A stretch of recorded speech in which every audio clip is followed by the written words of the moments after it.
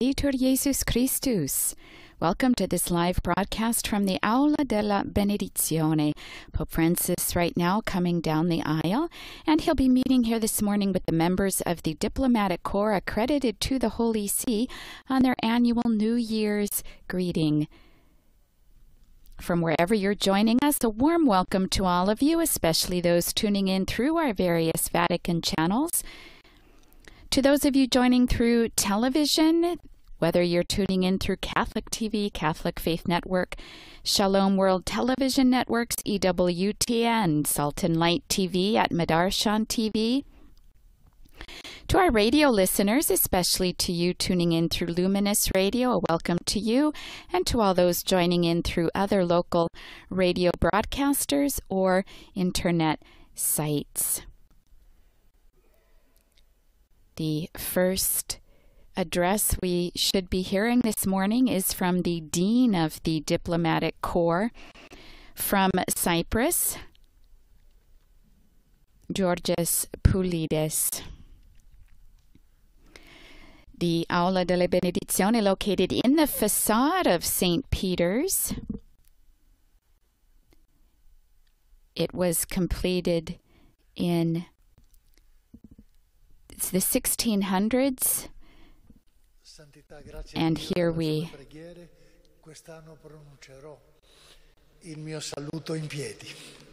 he said, "Thank you, Holy Father, for your prayers. This year I will give my greeting standing up.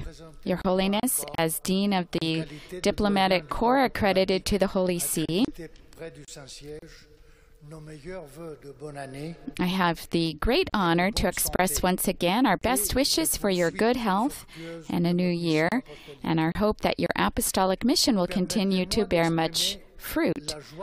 Permit me to express our joy at being able to come together for this customary moment of encounter which fills our hearts with hope and shows the world, in a symbolic way, the representatives of states gathered around the Holy Father. The year of the pandemic, which continues to drag on, has seen you unremittingly doing all you can to promote peace, build dialogue, safeguard the environment, and protect the weakest and defenseless. In every way, in season and out of season, you have been untiring in insisting that we cannot save ourselves on our own. As you pointed out in the encyclical Fratelli Tutti, the pandemic is without doubt the test of our time, in which no one can isolate himself, either individually or collectively. It is not possible to emerge from the health crisis caused by COVID-19 by recovering lost normality with its inequalities and forms of sufferings. We have to find new solutions that will make us change our lifestyles. In Fratelli Tutti, you proposed a profound revolution of fraternity in which we can all play an active part, individuals as well as states. To be brothers and sisters means having a common home.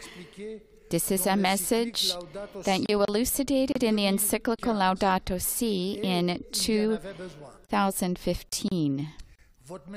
Indeed, there was need of it. In these years, your message has contributed to preparing the ground for greater receptivity to a change of approach in environmental policy, which was a central theme at the Conference of the Parties of the United Nations Organization, better known as COP26, which took place in Glasgow during the year that has just ended. Since you were fully aware that the problem could be resolved only with everyone's cooperation, on October 4th last, together with numerous religious and scientific authorities, you launched and signed a joint appeal addressed to the COP26 participants, requesting the promotion of education and integral ecology, drawing on a cultural model centered on fraternity. We are all brothers and sisters, and we have a common home.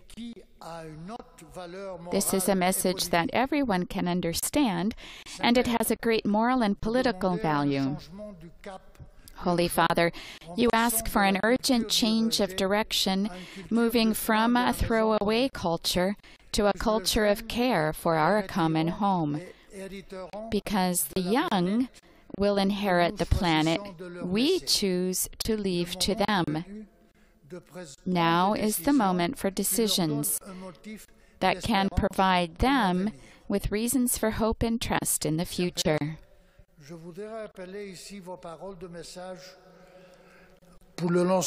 Holy Father, I would like to remind this gathering of what you said in 2019 in your message for the launch of the Global Education Compact.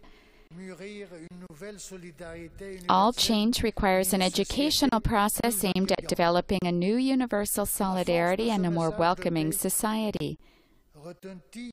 The force of this message of peace becomes clearer with every passing year. Faced with the emergence of new forms of suffering and the deterioration of old, tragic situations, you do not propose simplistic solutions that are narrow in scope, but you invite us to build a lasting peace. Each of us is and should consider himself or herself a protagonist in the building of a world at peace by concentrating our actions in three directions that you have pointed out and clearly defined. Foster intergenerational dialogue by implementing shared projects. Promote education as a factor of freedom, responsibility, and development. Guarantee working conditions for the realization of human dignity.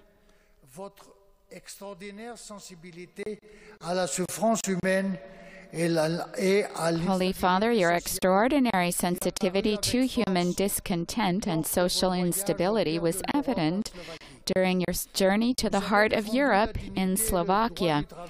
There, you defended human dignity and the right to work, using words which I take the liberty to share. Just as without bread there is no nutrition, without labor there is no dignity.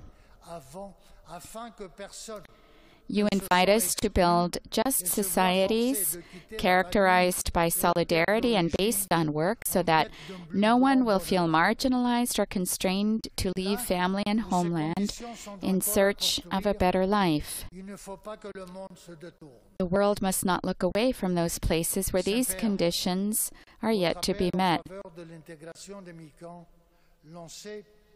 Durant votre pèlerinage aux sources de la fraternité et de l'humanité à Chypre en Grèce. Holy Father, your pilgrimage to the well springs of fraternity and humanity in Cyprus and Greece, you issued a strong appeal for the integration of migrants.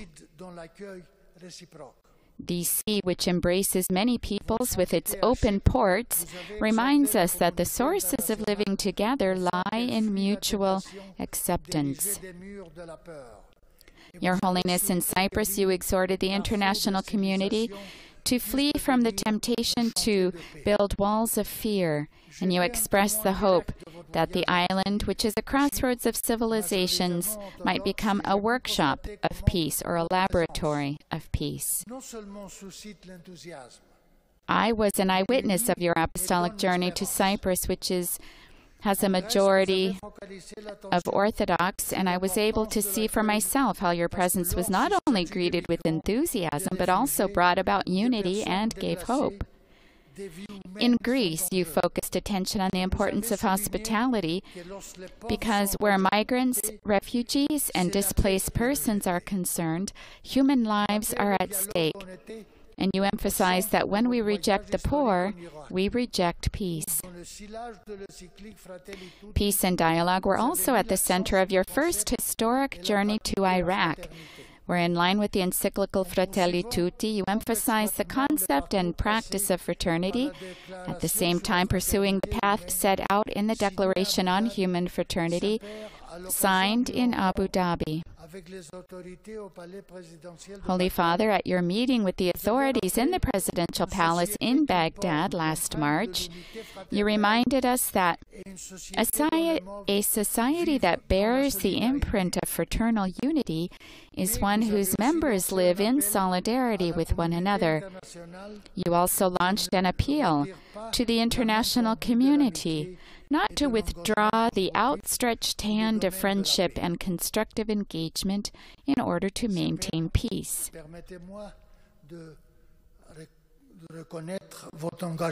Holy Father, allow me to acknowledge your commitment to the promotion of women and the recognition of their active role in society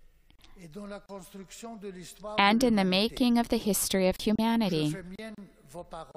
I make my own your words. We have to fight for the dignity of women. They are the ones who carry history forward.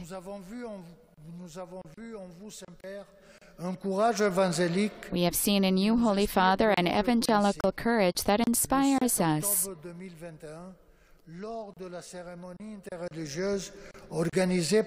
During the interreligious ceremony organized by the Saint Egidio community at the Colosseum on October 7th, 2021, as if you were looking at the world of the future, you said, "This takes real courage, the courage of compassion, a courage that goes beyond complacency, beyond the mindset of, it doesn't concern me, and it has nothing to do with my life."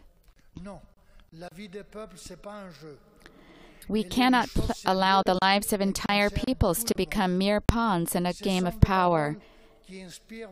No. The lives of people are not part of a game. They are a serious matter and concern everyone. These words not only inspire your ministry, but also our activity as diplomats and as a diplomatic family.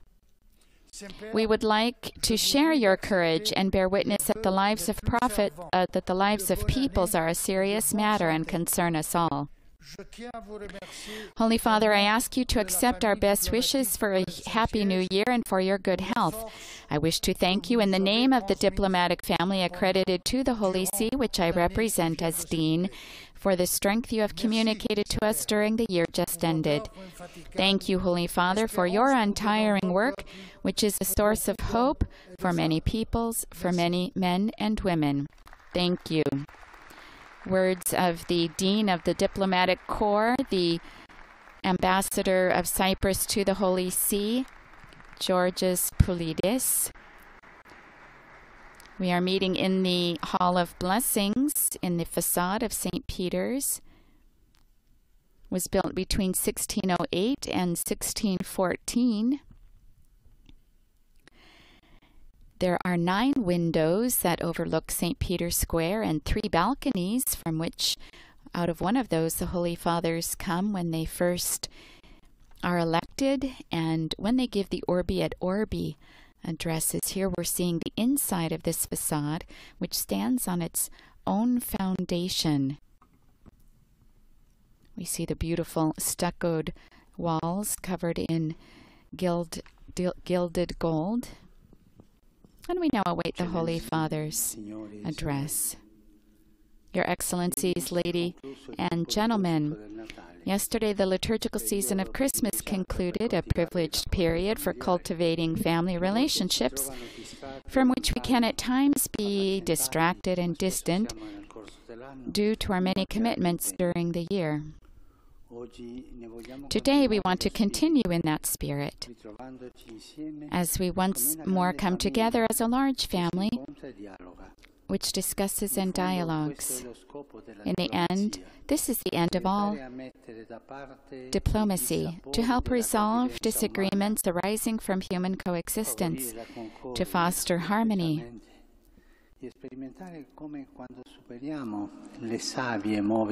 and to realize that once we pass beyond conflict, we can recover a sense of the profound unity of all reality. I am therefore particularly grateful to you for taking part today in our annual family gathering, a propitious occasion for exchanging good wishes for the new year and for considering together the lights and shadows of our time. I especially thank the Dean, His Excellency Mr. George Pulitz, the Ambassador of Cyprus, for his gracious words addressed to me in the name of the entire diplomatic corps. Through all of you, I extend my affectionate greetings to the people you represent. Your presence is always a tangible sign of the attention your countries devote to the Holy See and its role in the international community. Many of you have come from other capital cities for today's event, thus joining the numerous ambassadors residing in Rome, who will soon be joined by the Swiss Confederation. Dear ambassadors, in these days, we are conscious that the fight against the pandemic still calls for a significant effort on the part of everyone. Certainly, the new year will continue to be demanding in this regard. The coronavirus continues to cause social isolation and to take lives. Among those who have died, I would like to mention the late Archbishop Aldo Giordano, an apostolic nuncio who was well known and respected in the diplomatic community.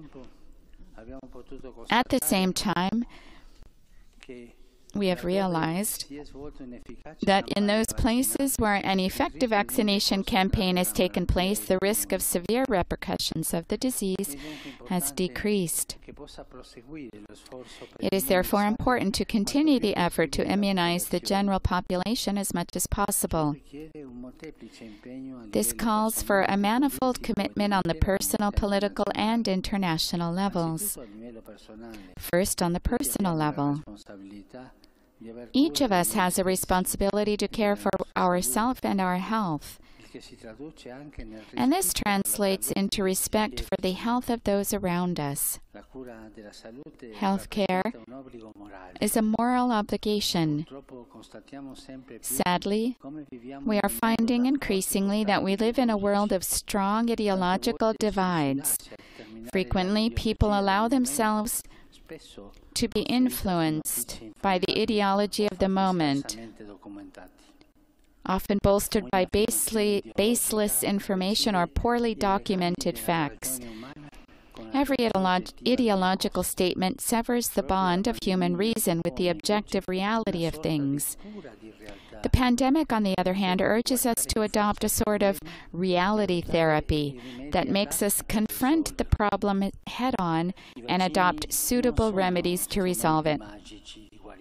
Vaccines are not a magical means of healing, yet surely they represent, in addition to other treatments that need to be developed, the most reasonable solution for the prevention of the disease.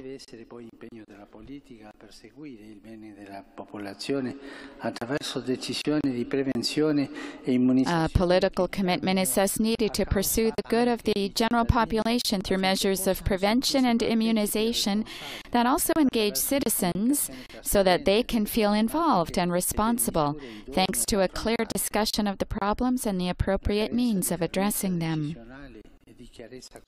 The lack of resolute decision-making and clear communication generates confusion, creates mistrust, and undermines social cohesion, fueling new tensions. The result is a social relativism detrimental to harmony and unity. In the end, a comprehensive commitment on the part of the international community is necessary so that the entire world population can have equal access to essential medical care and vaccines. We can only note with regret that for large areas of the world, a universal access to health care remains an illusion. At this grave moment in the life of humanity, I reiterate my appeal that governments and concerned private entities demonstrate a sense of responsibility, developing a coordinated response at every level, local, national, regional, global, through new models of solidarity and tools to strengthen the capabilities of those countries in greatest need.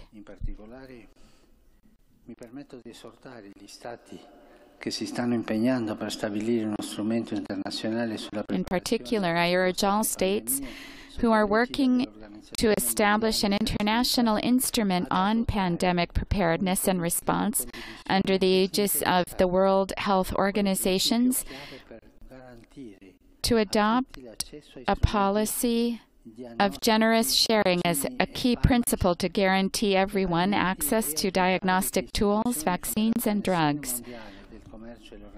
Likewise, it is appropriate that institutions such as the World Trade Organization and the World Intellectual Property Organization adapt their legal instruments, lest monopolistic rules constitute further obstacles to production and to an organized and consistent access to health care on a global level. Dear ambassadors,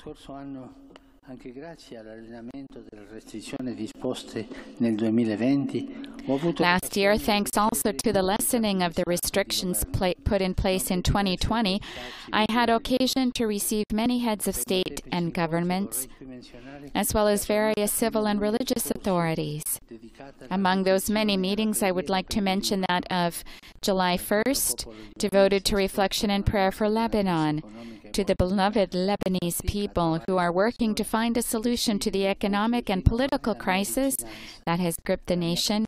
I wish today to renew my closeness and my prayers.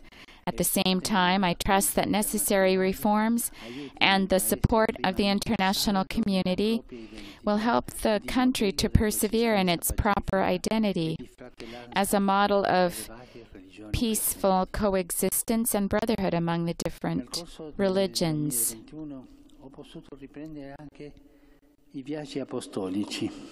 In the course of 2021, I was also able to resume my apostolic journeys. In March, I had the joy of traveling to Iraq. Providence willed this as a sign of hope after years of war and terrorism. The Iraqi people have the right to regain their dignity and to live in peace. Their religious and cultural roots go back thousands of years. Mesopotamia is a cradle of civilization. It is from there that God called Abraham to inaugurate the history of salvation. In September, I traveled to Budapest for the conclusion of the International Eucharistic Congress and then to Slovakia.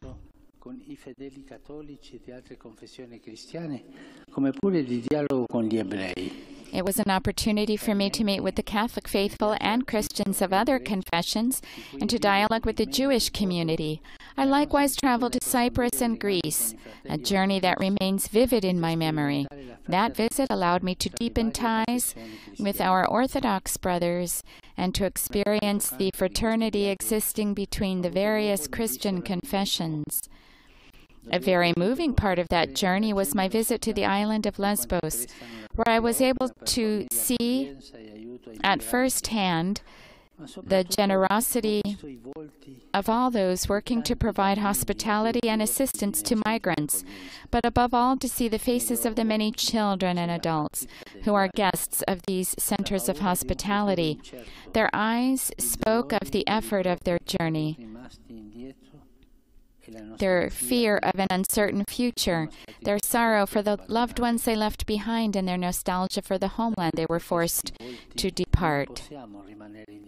Before those faces, we cannot be indifferent or hide behind walls and barbed wires under the pretext of defending security or a style of life. This cannot be done.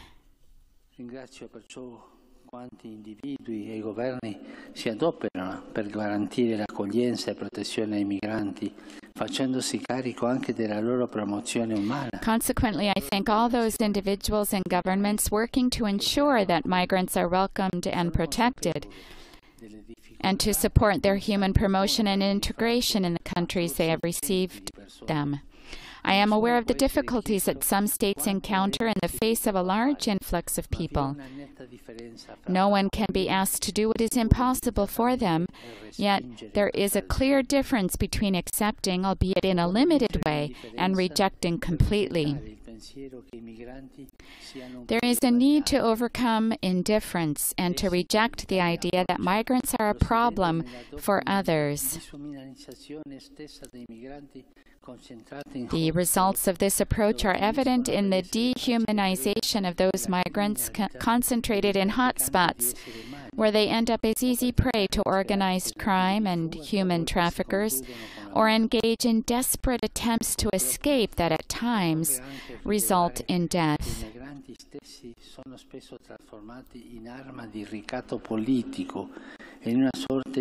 Sadly, we must also note that migrants are themselves often turned into a weapon of political blackmail, becoming a sort of bargaining commodity that deprives them of their dignity. Here I would like to renew my gratitude to the Italian authorities, thanks to whom several persons were able to come with me to Rome from Cyprus and Greece. This was a simple yet meaningful gesture. To the Italian people, who suffered greatly at the beginning of the pandemic, but who have also shown encouraging signs of recovery, I express my heartfelt hope that they will always maintain their characteristic spirit of generosity, openness, and solidarity. At the same time, I consider it essential that the European Union arrive at internal cohesion in handling migration movements, just as it did in dealing with the effects of the pandemic. There is a need to adopt a coherent and comprehensive system for coordinating policies on migration and asylum, with a view to sharing responsibility for the reception of migrants, the review of requests for asylum, and the redistribution and integration of those who can be accepted. The capacity to negotiate and discover shared solutions is one of the strong points of the European Union. It represents a sound model for a far-sighted approach to the global challenges before us. Nonetheless, the migration issue does not regard Europe alone, even though it is especially affected by waves of migrants coming from Africa and from Asia. In recent years, we have witnessed, among others, an exodus of Syrian refugees, and more recently, the many people who have fled Afghanistan. Nor can we overlook the massive migration movements on the American continent, which press upon the border between Mexico and the United States of America. Many of those migrants are Haitians, fleeing the tragedies that have struck their country in recent years. The issue of migration, together with the pandemic and climate change, has clearly demonstrated that we cannot be saved alone and by ourselves. The great challenges of our time are all global. It is thus troubling that alongside the greater interconnection of problems, we are seeing a growing fragmentation of solutions.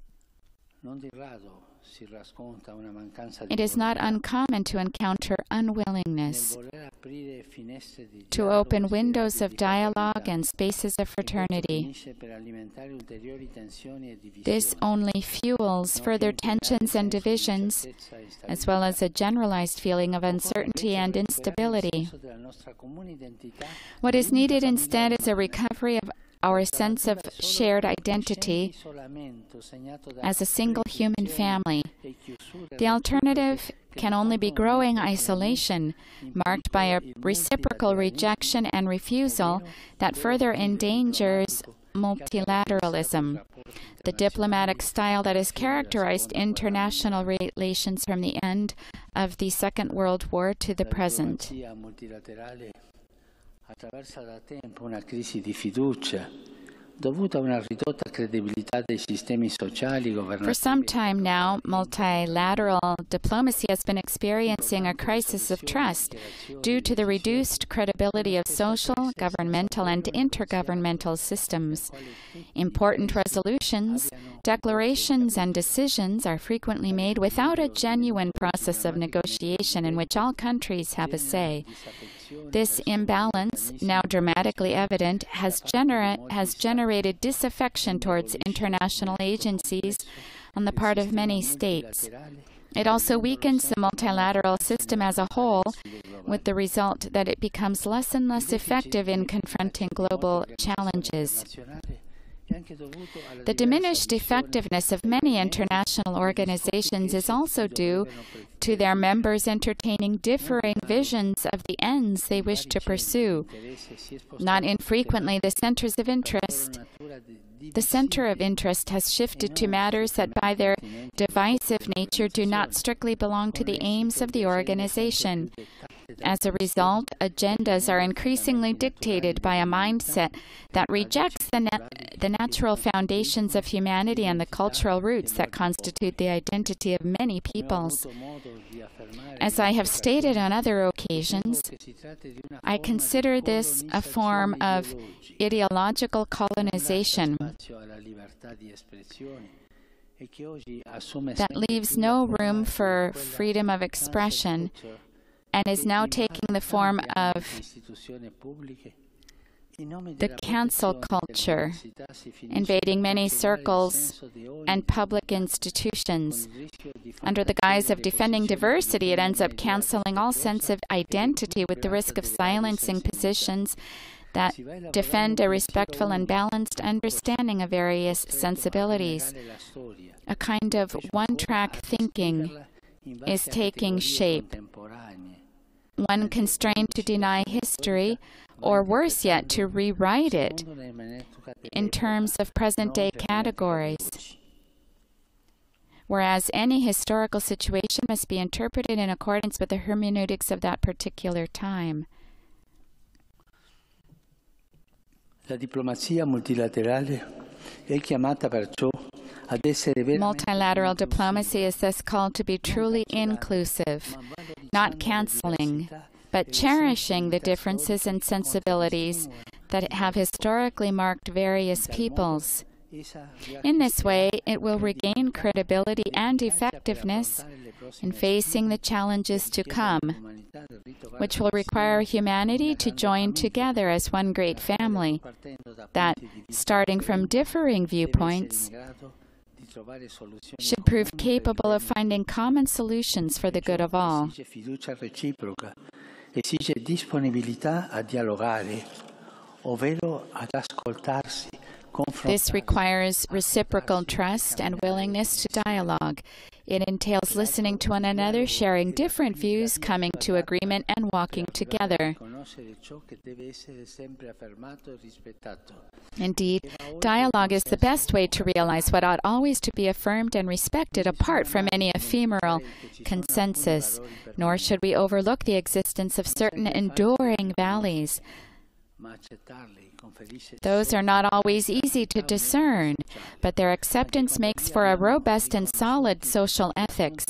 Once those fundamental values are adopted through dialogue and consensus, we realize that they rise above consensus.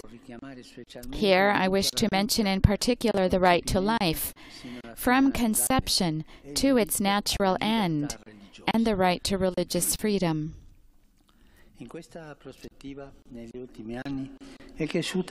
In this regard, in recent years we have seen a growing collective awareness of the urgent need to care for our common home, which is suffering from the constant and indiscriminate exploitation of its resources.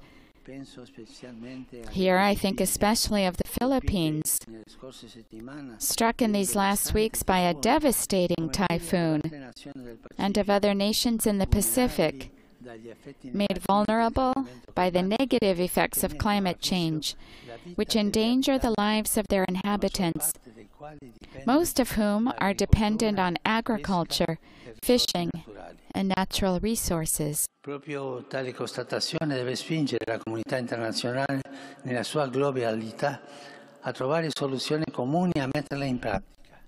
This realization should impel the international community as a whole to discover and implement common solutions. None may consider themselves exempt from this effort, since all of us are involved and affected in equal measure.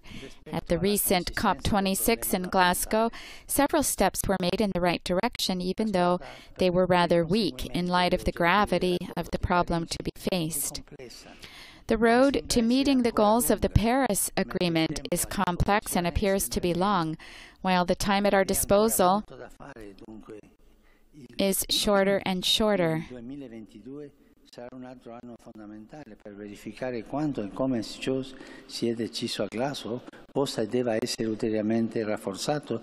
Much still remains to be done, and so 2022 will be another fundamental year for verifying to what extent and in what ways the decisions taken in Glasgow can and should be further consolidated in view of COP27 planned for Egypt next November.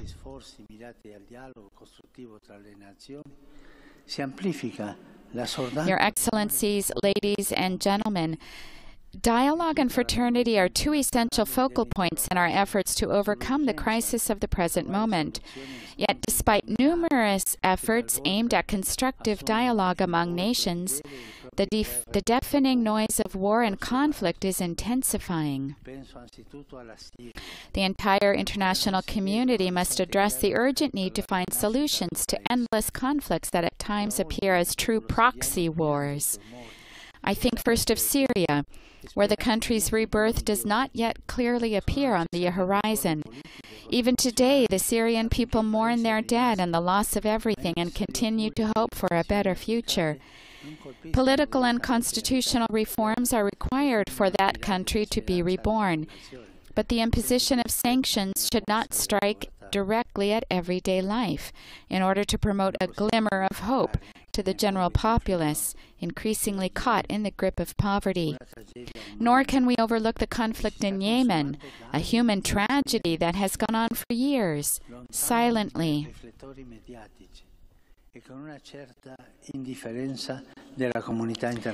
Far from the spotlight of the media, and with a certain indifference on the part of the international community, even as it continues to claim numerous civil victims, particularly women and children. In the past year, no steps forward have been made in the peace process between Israel and Palestine. I would truly like to see these two peoples rebuild mutual trust and resume speaking directly to each other in order to reach the point where they can live in two states, side by side, in peace and security, without hatred and resentment, but the healing born of mutual forgiveness. Other sources of concern are the institutional tensions in Libya, the episodes of violence of international terrorism in the Sahel region,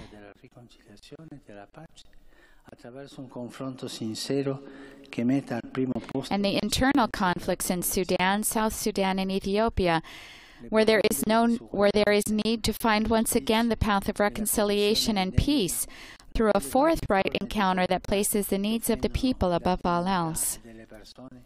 Profound situations of inequality and injustice, endemic corruption, and various forms of poverty that offend the dignity of persons also continue to fuel social conflicts on the American continent, where growing polarization is not helping to resolve the real and pressing problems of its people, especially those who are most poor and vulnerable. Reciprocal trust and readiness to engage in calm discussion should also inspire all parties at stake so that acceptable and lasting solutions can be found in Ukraine and in the Southern Caucasus, and the outbreaking of new crises can be avoided in the Balkans, primarily in Bosnia and Herzegovina. Dialogue and fraternity are all the more urgently needed for dealing wisely and effectively with the crisis which for almost a year now has affected Myanmar. Its streets, once places of encounter, are now the scene of fighting that does not even spare houses of prayer. Naturally, these conflicts are exacerbated by the abundance of weapons at hand and the unscrupulousness of those who make every effort to supply them. At times, we deceive ourselves into thinking that these weapons serve to dissuade potential aggressors. History, and sadly, even daily news reports make it clear that this is not the case. Those who possess weapons will eventually use them, since as St. Paul VI observed, a person cannot love with offensive weapons in his hands. Furthermore, when we yield to the logic of arms and distance ourselves from the practice of dialogue, we forget to our detriment that even before causing victims and ruination, weapons can create nightmares. Today, these concerns have become even more real. If we consider the availability and employment of autonomous weapon systems, that can have terrible and unforeseen consequences and should be subject to the responsibility of the international community.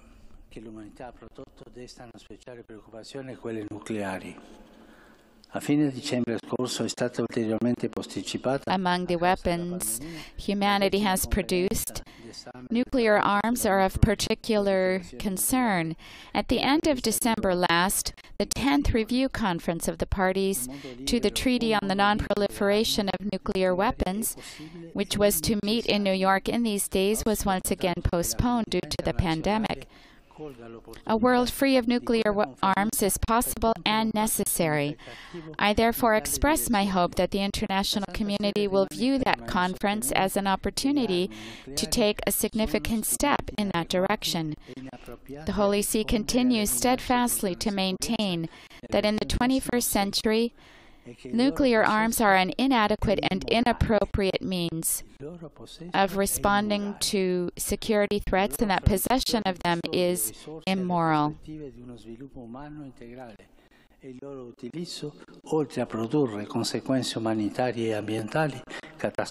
Their production diverts resources from integral human development, and their employment not only has catastrophic humanitarian and environmental consequences, but also threatens the very existence of humanity. The Holy See likewise considers it important that the resumption of negotiations in Vienna on the nuclear accord with Iran, the Joint Comprehensive Plan of Action, achieve positive results in order to guarantee a more secure and fraternal world. Dear Ambassadors, in my message for the World Day of Peace celebrated on January 1st last, I sought to highlight several factors that I consider essential for promoting a culture of dialogue and fraternity. Education holds a special place, since it trains the younger generation, the future and hope of the world. Education is, in fact, the primary vehicle of integral human development, for it makes individuals free and responsible. The educational process is slow and laborious and can lead at times to discouragement, but we can never abandon it. It is an outstanding expression of dialogue, for no true education can lack a dialogical structure. Education likewise gives rise to culture and builds bridges of encounter between peoples. The Holy See wishes to stress the importance of education also by its participation in Expo 2021 in Dubai, with a pavilion inspired by the theme of the expo, Connecting Minds, Creating the Future. The Catholic Church has always recognized and valued the role of education in the spiritual, moral, and social growth of the young. It pains me then to acknowledge that in different educational settings, parishes and schools, the abuse of minors has occurred, resulting in serious psychological and spiritual consequences for those who experienced them. These are crimes, and they call for a firm resolve to investigate them fully, examining each case to ascertain responsibility, to ensure justice to the victims, and to prevent similar atrocities from taking place in the future. Despite the gravity of such acts, no society can ever abdicate its responsibility for education. Yet, regrettably, state budgets often allocate few resources for education, which tends to be viewed as an expense instead of the best possible investment for the future.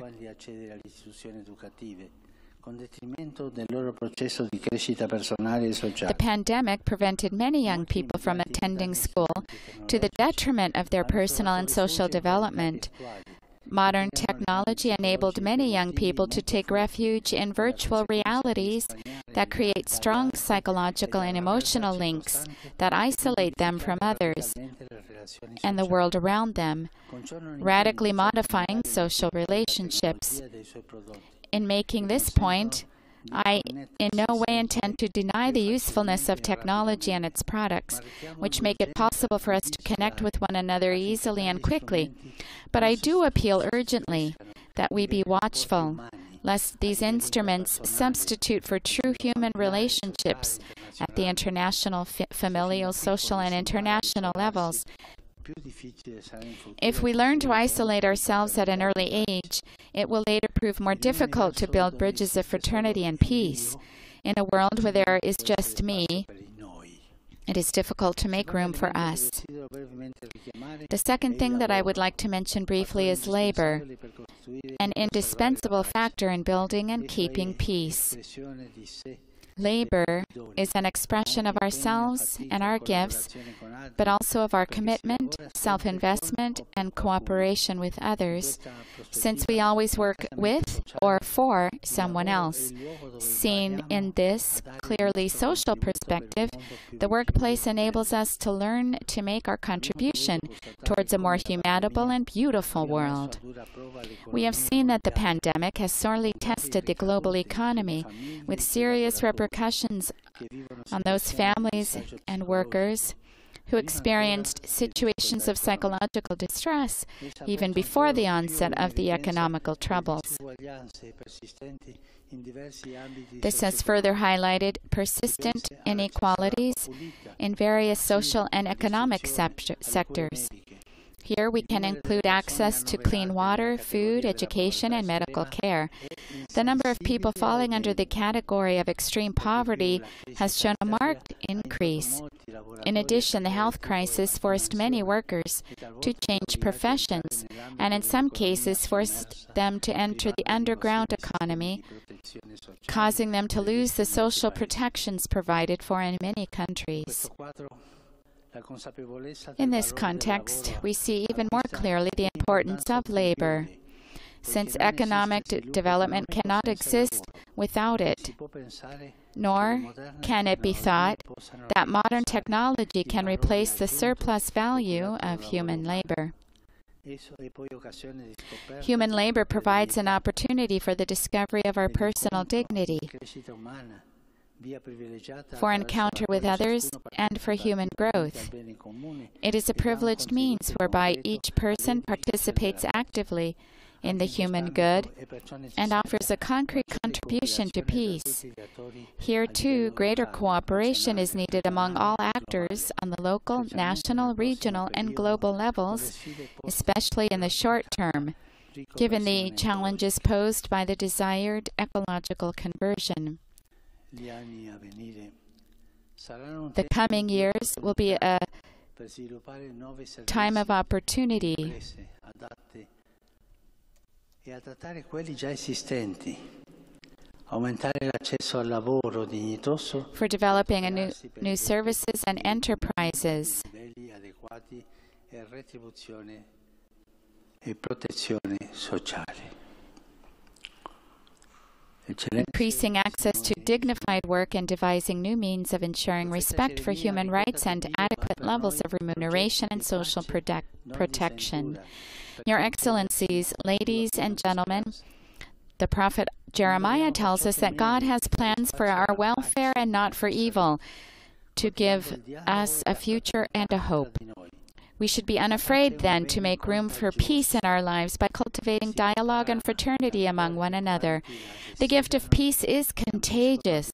It radiates from the hearts of those who long for it and aspire to share it, and spreads throughout the whole world. To each of you, your families, and the peoples you represent, I renew my blessing and offer my heartfelt good wishes for a year of serenity and peace.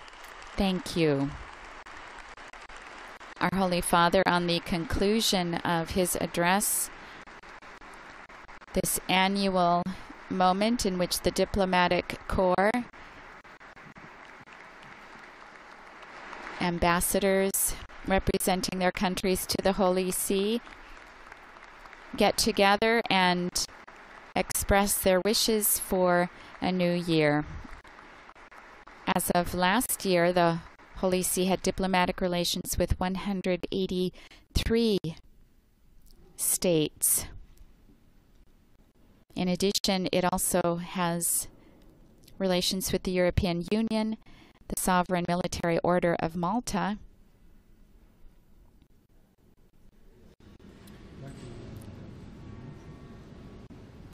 and Excellencies, ladies and gentlemen, after the Holy Father exits at the end of this audience, the heads of mission and charge d'affaires are asked to leave first, and they will go to the Sistine Chapel,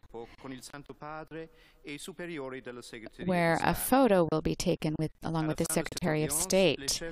So these diplomats will now go to the Sistine Chapel, where a photo will be taken.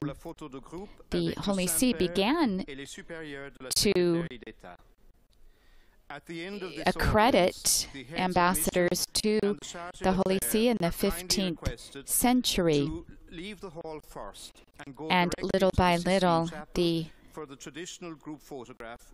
habit of various countries to have diplomatic missions in or to the Holy See increasingly became more and more common, extending even into the 20th century, where many more countries, especially after World War I, began to send delegations to the Holy See. This now brings to an end this live broadcast of the meeting of our Holy Father with the diplomatic representatives of various countries to the Holy See. We invite you to visit the Vatican News web portal, Facebook, Instagram, Twitter, and YouTube accounts, where you will find coverage of today's meeting as well as other Vatican and world news. On behalf of Vatican Media, I'd like to thank all of the technicians who've made this broadcast possible, especially our in-studio technical coordinators, and to all of you for joining us. Laudetur Jesus Christus. Praised be Jesus Christ.